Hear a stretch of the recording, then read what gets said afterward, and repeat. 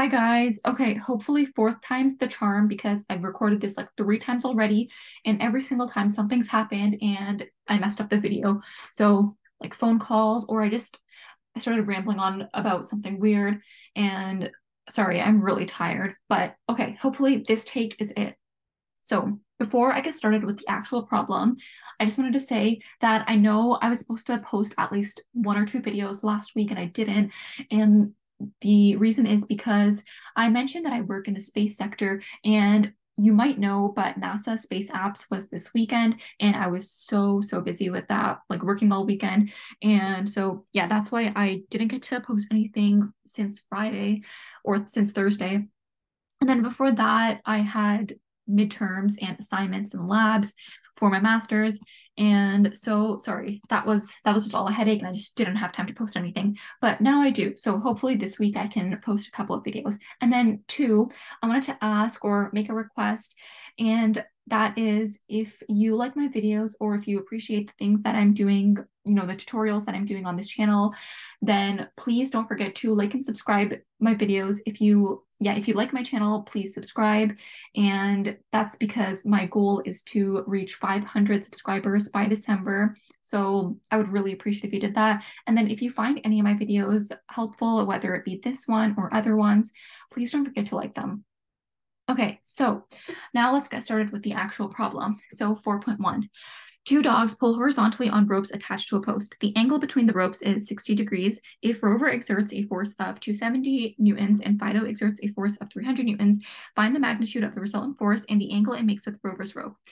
And you can tell I recorded this four times because I usually am pretty slow at reading the question, but this time I'm so fast. Okay, anyways, so my brain always just stops working when it comes to reading questions out loud. I don't know why, but okay, all right.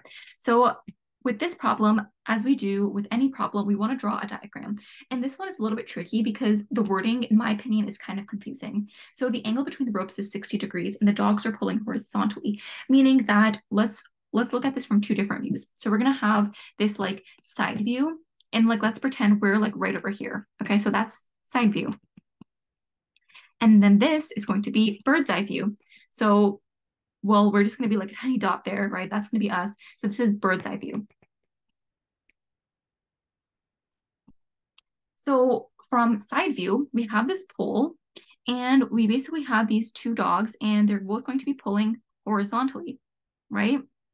Now, what is the angle between these two ropes? It's 60 degrees. So now let's look at that from bird's eye view, because as you can see, this diagram is kind of confusing and I don't like that. So let's say this is the pole. Okay, so this pole, we're going to say that this is one of the ropes, right? So maybe I'm just going to draw like an X. That's going to be the dog pulling. That's going to be Rover pulling at 270 newtons or exerting a force of 270 newtons. And then this is going to be a Fido exerting a force of 300 newtons. So let's say this is Rover and this is Fido. And an X there for the other dog. And then the angle between this is 60 degrees, right? So if we're standing right over here, you can see how it kind of looks like this from the side view. Okay, so now that we have the problem set up out of the way, let's draw a neater diagram on our bottom right corner so we can refer to it throughout the problem. Okay, so I'm going to go ahead and do that right over here. So this is our pole. And I'm going to go ahead and say that this is the positive X direction and this is the positive Y direction.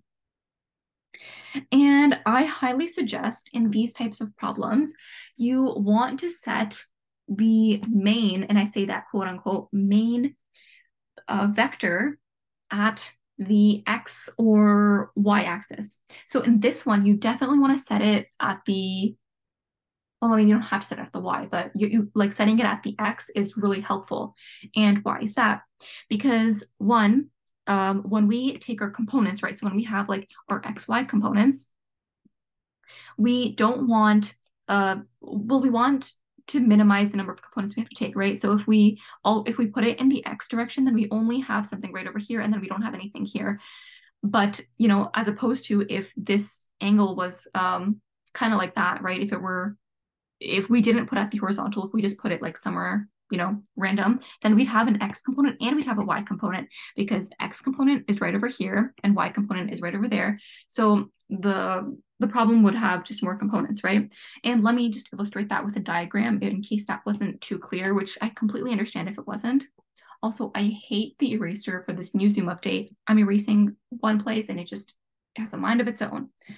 All right, so let's draw this in maybe blue so it's a little bit more clear. So this is what I'm talking about. We can draw this diagram like this, right? So this is going to be Rover and this is going to be Fido. Or we can draw the diagram like this, where this is Rover and this is Fido, and this is 60 degrees, and this is 60 degrees. So when we set it, so we said that this is X and we said this is Y. So because Rover is literally at the horizontal positive X-axis, we only, when we write down our components, we have, you know, this, we have something right over here. So we have the value here. And then we don't have a y value because, you know, there's no y component for this vector. But then here we have an x component and we have a y component. So it's just easier because, you know, why work with two components when we can work with one component? That's just the whole point of why we want to set it up like this. And then two, the second reason is because we're looking for the magnitude of the resultant force in the angle it makes with Rover's rope. So if Rover's rope's like this, and we want to know the magnitude of the resultant magnitude might be something like this, right? Then we need to find the angle between this. So we need to do some sort of like subtraction, and we need to figure out what this angle is, and then this angle, and you know, why go through all of that when we can just say, hey, Rover's pulling literally like directly at the x component. Sorry, at the horizontal axis. We're setting Rover as the horizontal axis.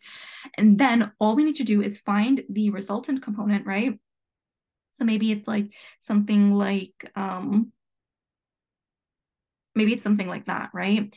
And all we need to do is find the resultant component, the angle between the resultant component and the horizontal axis, which we also set as Rover's rope. So we just need to do one step instead of two steps. So that's my whole spiel of why we need to set up the question the way that I'm going to, right? And that is with Rover at the positive x-axis, with Rover's vector at the positive x-axis. So let's do that. Okay. So again, drawing this bird's eye view, this is going to be, oh, I hate how I drew that. Okay, this is going to be the, positive x and positive y. So this is going to be Rover, right? So it's going to be 270 newtons, and that is Rover. And then Fido is going to be 300 at 60 degrees from Rover and the x-axis. So that's going to be 60 degrees, and that's going to be Fido, and that's going to be 300 newtons. Okay, so now next step, we want to find the magnitude of the resultant force and the angle. So let's start off with magnitude of the resultant force. Well, we need to add the x components together, the y components together, and then we're going to use Pythagorean theorem to find the resultant magnitude, right? So we're going to add the vectors. We want to, add the vectors together. That's what we're doing. Okay, so let's do that in purple. So x and y. No, y. And for x, it's going to be 270 newtons. So positive 270 newtons, right? Because we said this is positive x and this is positive y. And then for y, we have no y component because it would be like, well, there's no y component. It's literally at the x component. And then the next thing we're going to do, and that's for Rover. And then for Fido, we do have an x component and we have a y component, right? And this is going to be x component. And that's going to be 300 cos 60. And for the y, this is the y, also positive, it's going to be 300 sine 60. Great. Now we need to add these together to get the total X and the total Y. And when I do that, I get 420 newtons. And let me add that. Let me just double check on my calculator because I am not recording this video another time. If I had to do that, you guys just won't be seeing this problem.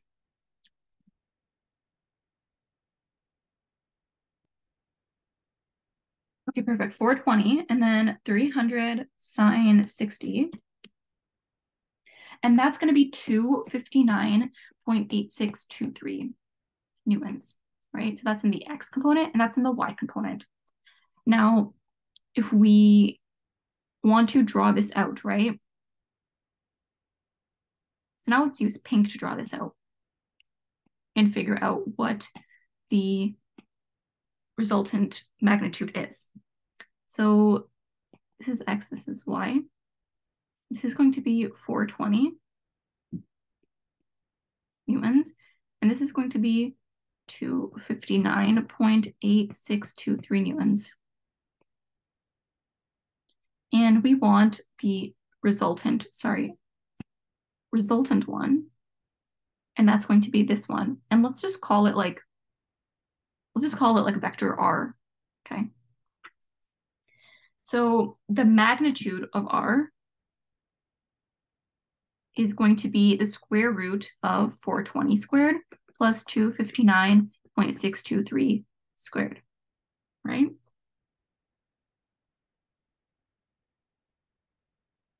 Or actually, this is better notation.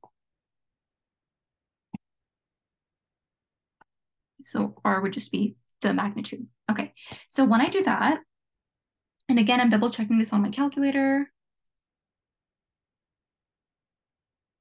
and that is 493.8623 newtons. So that's our magnitude of our resultant force. And what's the angle? Now remember how we said that this x-axis is Rover's rope? So that means we just need to find the angle between this vector and the x-axis, and we'll know the magnitude of the resultant force. Sorry, we'll know the angle between the resultant force and Rover's rope. So that's just going to be, so if this is theta, theta is equal to tan inverse of opposite 259.8623 over adjacent, which is 420, and theta is 31.75 or 74, I think. Let me just double check on my calculator.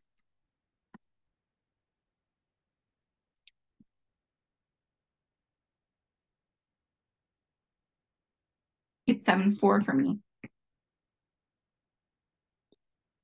Going to scream, but okay, that's okay. I'm going to be patient today. Okay, so yeah, the theta I'm getting is 31.74 degrees.